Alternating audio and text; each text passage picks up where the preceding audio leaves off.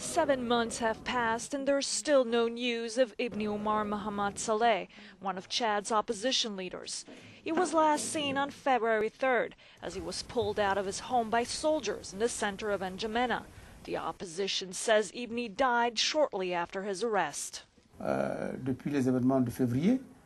Since the abductions in February, we found no trace of Ibni. There were some attempts to misinform the public at the beginning, in February, March and April, but since then there's complete silence. I think we need to face the obvious. The investigation committee released on Wednesday its final report on the events, but failed to give any explanation for Ibni Saleh's disappearance. The Chadian authorities wouldn't let the investigators work on such a sensitive issue, although Nicolas Sarkozy and Chadian President Idriss Déby had agreed the committee would be independent. Unfortunately, this wasn't the case, and we had to refuse the commission, which wasn't international nor independent. The committee has released details on other cases from the same period of time.